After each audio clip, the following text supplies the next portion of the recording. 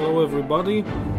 I've been modding a few games in the last weeks, most notably I think thanks to Bevilex.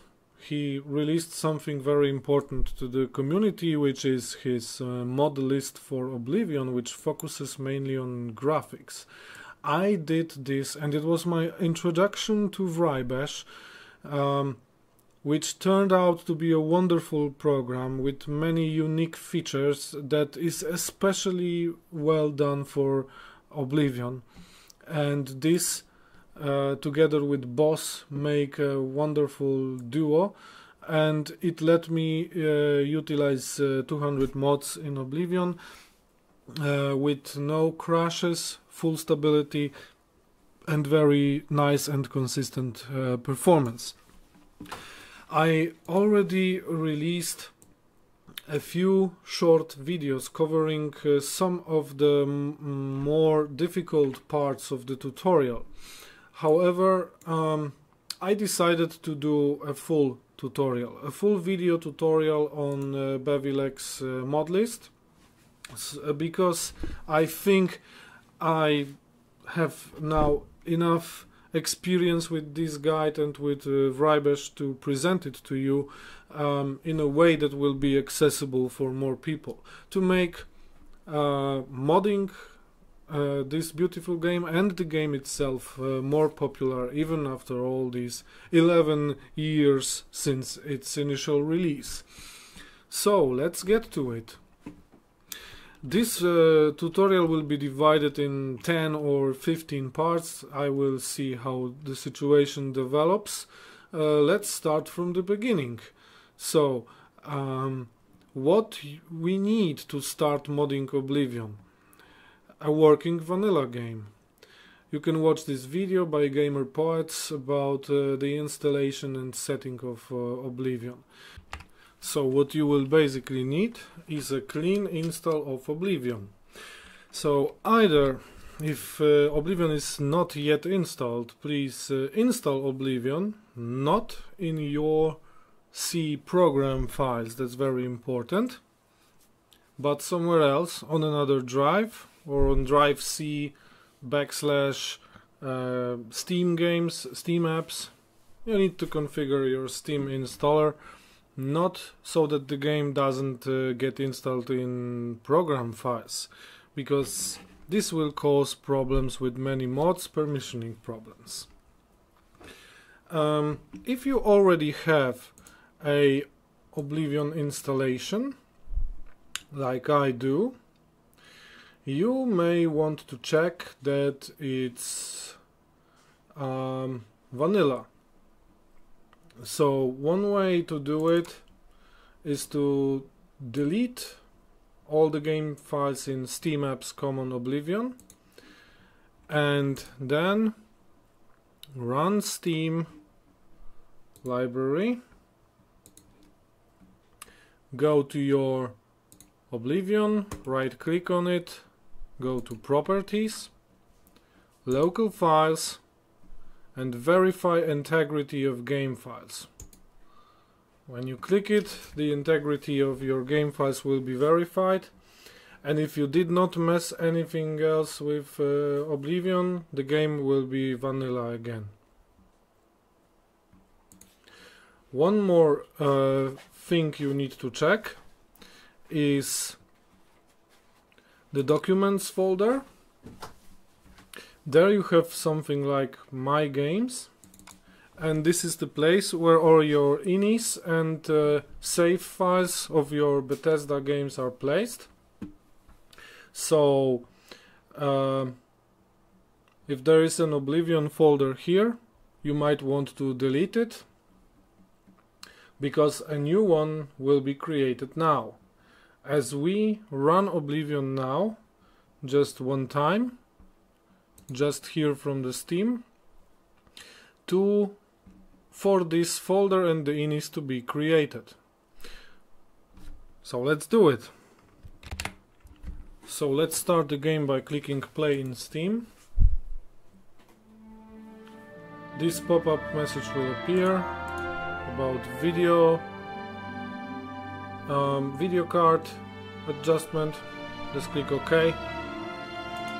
Go to options, take ultra high, anti-aliasing for none, and that should do. Now you can press play to play the game.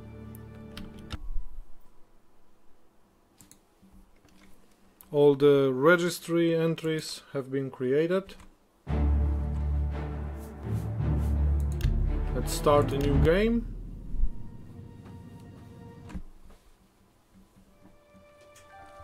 I was born 87 years ago. For 65 years. Okay, just some generic character creation.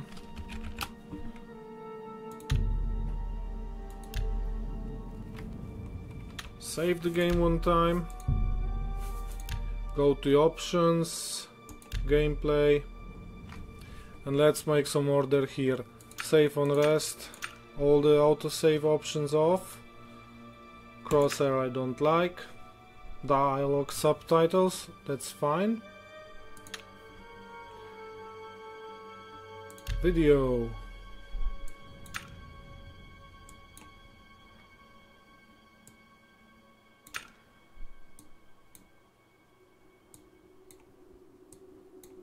Max them all out.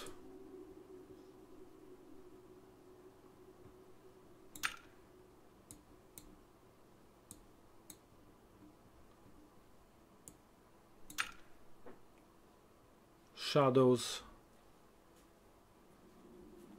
off. This will come from the ENB.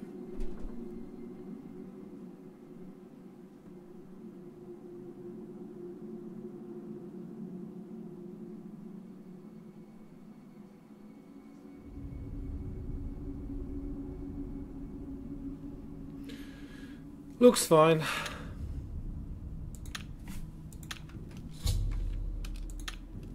Okay. Let's make one more manual save and quit the game. So here is the hardware. Basically you don't need a NASA computer to run this game, even with many mods, because the engine has its limitations, and following this recommended hardware configuration here by Bevilex, you will be more than fine to run this with a consistent performance.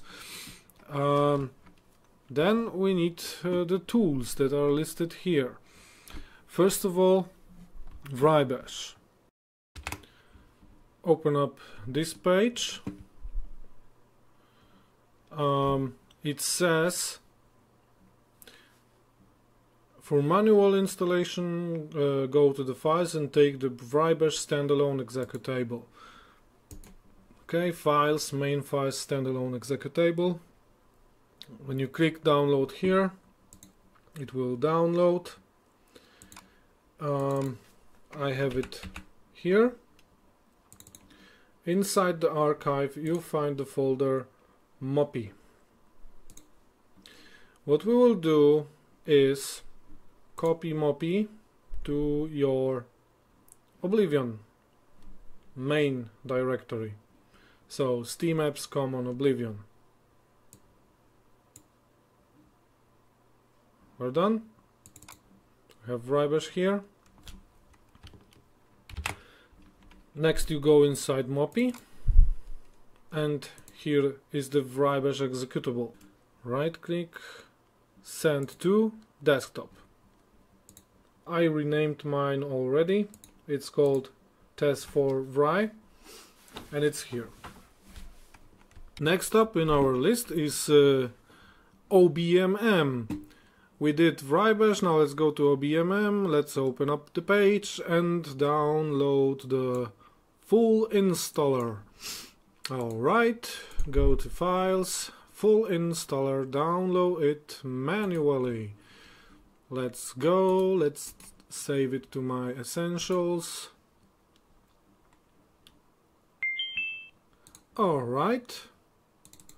Full installer is here. Let's extract it to my essentials and I shall have OBMM set up here.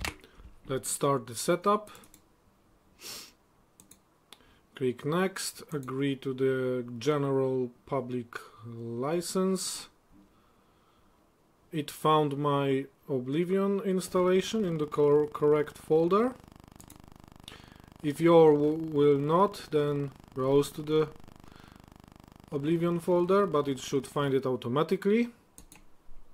Click next. Don't create a start menu folder. I don't need it. You can create it. Desktop launch icon, I have it already. Don't associate with anything. And install. Okay, don't launch it yet. Just checking my Oblivion folder is here. And it's working. Okay. So that's it for OBMM. And that's it for this part. Thank you for watching and see you in part 2 of the tutorial.